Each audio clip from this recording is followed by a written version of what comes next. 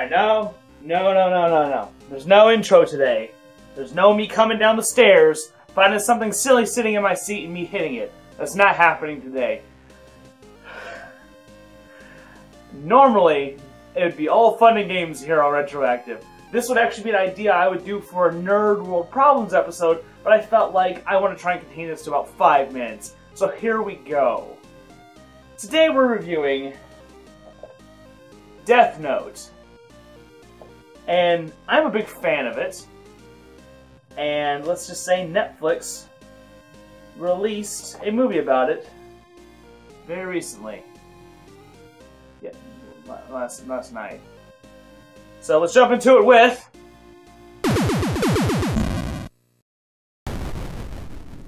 Shall we begin? So, the Death Note Netflix movie. I've actually been rather excited to see it ever since it was announced, especially when I found out that Willem Dafoe would be voicing Ryuk. Oh, yes. So lo and behold, August 25th, it was finally on Netflix. I was actually excited because it was a chance to get a friend of mine into something that's related to anime. But I made sure to tell them that I'd watch it first to make sure it was actually good. So I turned the movie on, and I started to watch it, and very quickly I started to realize, man, this movie's moving really fast. As a fan of the manga, which means comic or graphic novel, I was immediately very confused as to what was going on. The Death Note is established pretty much at the very beginning of the movie when it falls to Earth, which is actually kind of reminiscent to the manga, but it actually takes Light a little longer to actually start killing people than he does in this movie. In fact, his entire relationship with Mia, which I'm assuming is supposed to be Misa from the comics, is kind of fast and really kind of dumb. Light's obviously really fallen for this girl and is willing to do things for her just because he likes her. In the manga, Light was a master manipulator and actually only used Misa to his own means. In this movie, she kind of comes off as completely insane, which isn't exactly wrong. She snickered at me! I'm gonna go kick her! And Light's more or less just a wimp. I mean, I'm usually not for name-calling people, but this guy is not Light Yagami from the comics. He's kind of useless. This is the same man that was willing to consider killing his own sister to protect himself. In Light Yagami's world in the actual Death Note manga, he is everything, everyone else is expendable. In this, he freaks the hell out when Ryuk shows up. Which, understandable, but at the same time, that is not his characteristics. But speaking of Ryuk, I think Willem Dafoe is actually very fun to watch as Ryuk, though I thought the CGI design was kind of weird and a little off-putting. A dream. I like that. Dreams are places you can have fun, right? So let's get into my biggest issues with the movie so far. The character misinterpretations and the acting are kind of so-so, but they're not really the worst parts. The worst parts, in my opinion, is the pacing of the movie. The movie itself compresses about 6 out of 12 books in the Death Note series into one movie. The problem with this is that I don't think you can properly convey that level of story in just an hour and 40-minute long movie, which ends up causing some serious pacing issues. But honestly, my biggest problem with the movie as a fan of the series is how they treated the Death Note itself. They just skipped over a bunch of rules that actually apply to this notebook, and they constantly hint at in the movie that there are a ton of rules and they're kind of hard to keep up with. And this is very true, but the reason for this is because it makes plotting things out for Light very, very difficult, and he had to use his mind and his own thinking prowess to make things work for himself. And on top of that, the rule that they introduced in the movie about if you burn the page with someone's name on it, they won't die, is not true. That was not in the original manga. You could argue that I'm being very biased about that because I'm a huge fan and that they can do whatever they really want with it, maybe put a new twist on it. But that rule felt like a cop-out, some kind of excuse to make some stupid twist at the end of the movie, which, that's what happens.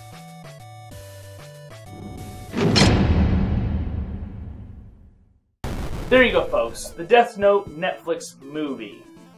And I read a review that said that there was nothing in that movie that would really make hardcore fans angry, and I don't agree. You know, if you're wanting a recreation of this, but just Americanized, you're not going to get it. Because, one, the movie was too short to put all 12 books into it. which they only cover about half the books anyway. And move too fast. Light wasn't light. Light was intimidating. I mean, he may not look intimidating in that picture, but he was intimidating mentally, and he was scary.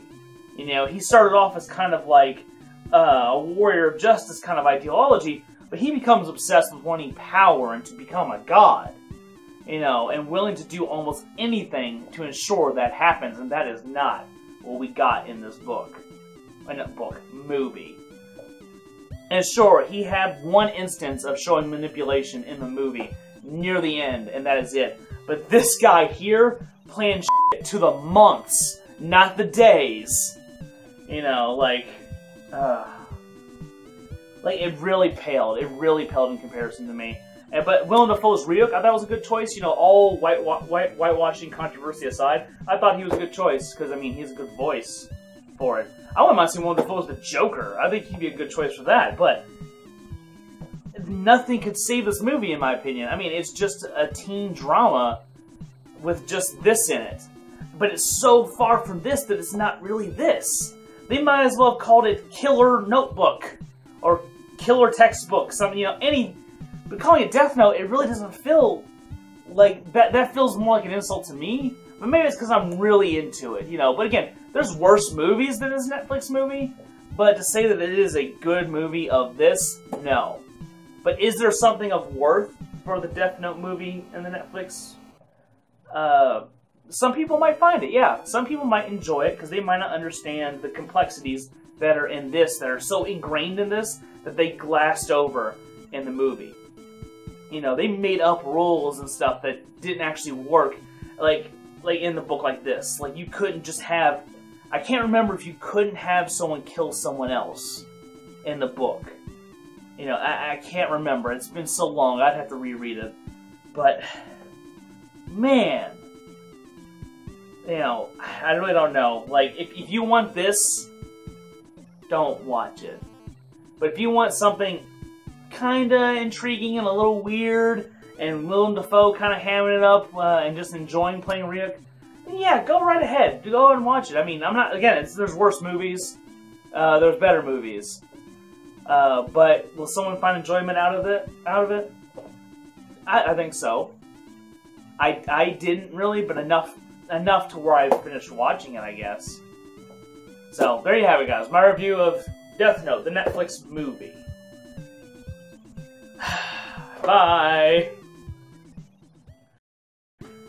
Oh, man. Willem Dafoe was good in that, though. I'll be honest. I mean, like, the CGI is kind of what killed it for me, though, but his voice, he was pretty good.